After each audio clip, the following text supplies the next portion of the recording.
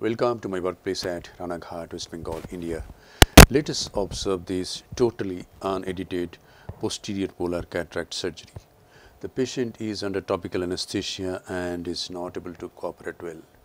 So, here I am injecting lignocaine subtenon, making a nig in the conjunctiva and tenons, and only 1.5 ml of lignocaine is injected in the subtenons space.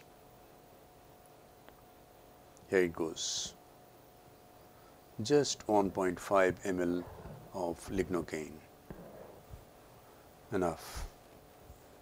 And now I ask the patient to look down and start surgery. The main incision is placed at around 11 o'clock. It is a posterior limbal incision. This is phenocane that contains lignocaine, tropicamide and phenylephrine.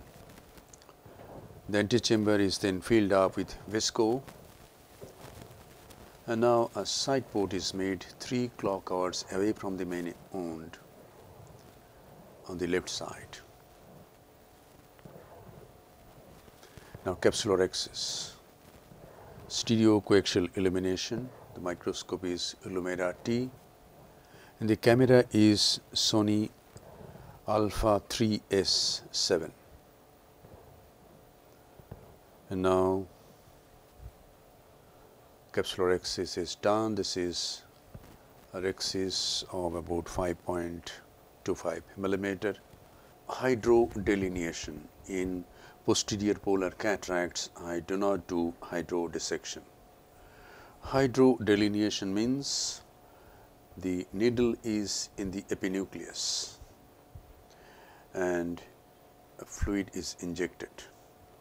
So, there is a cleft between the epinucleus and the nucleus, and the epinuclear shell is protecting the posterior capsule.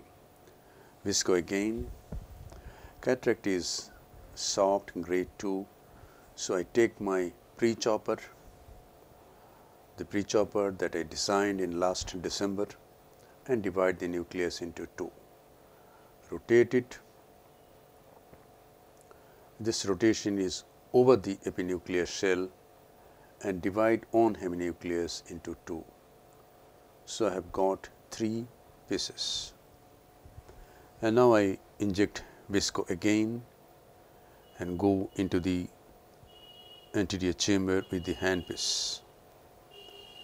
The machine is Oertli Catarex 3. This is a transparent sleeve.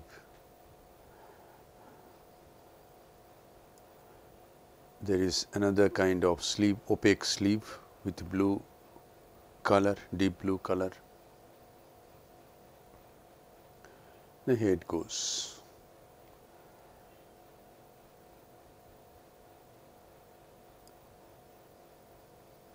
Holding the apex of the piece and emulsifying. Again holding the apex of another piece and emulsifying. And now I rotate, I hold this and bring it out. Hold with bevel down position. After holding, make the handpiece sideways or bevel up. Now I am gently pulling the epinuclear shell.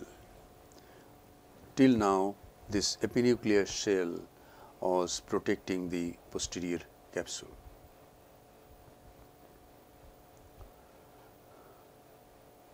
Now I am trying to mobilize the epinuclear shell from subincisional, and yes, this is a very good instrument, the nucleus sustainer, with a ball tip, and even if you touch the posterior capsule, it will not pierce the posterior capsule. So, mobilizing something from the equator of the capsular bag, this is a very good instrument. So, this instrument is required not only for pre-chopping, it is useful in many situations. You can do zero vacuum division of nucleus with the help of this nucleus sustainer. Instead of pre-chopper, take the handpiece, make the bevel sideways, go into the substance of the nucleus and hook the equator with the nucleus sustainer and divide the nucleus. Now, I have taken this instrument. In this case, this is a coaxial illumination, coaxial IA, coaxial irrigation aspiration from Oertli, and I have been able to remove the cortex, subincisional cortex also by this instrument. Now, there is some cortical matter sticking to the posterior capsule. I just pass the irrigating jet of fluid towards these cortex and cells sticking to the posterior capsule, and they get dislodged and the posterior capsule is nicely polished. There is a weak area at the central part. I do not do any polishing at that, and that is not necessary also. When the posterior polar cataract comes out without causing any rent, that area is just capsule remains there, and in most of the cases only the capsule, polished capsule remains there, and we should not touch that area. And now, in this case, a hydrophobic acrylic single piece monofocal intraocular lens is placed in the bag. Yes, the lens has gone in the bag.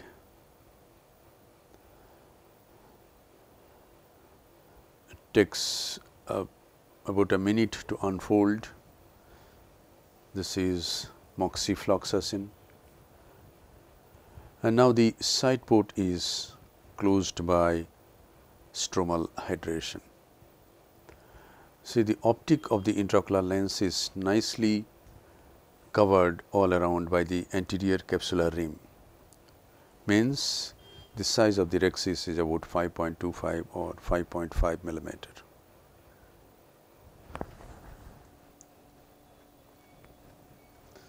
And now the antechamber is nicely formed.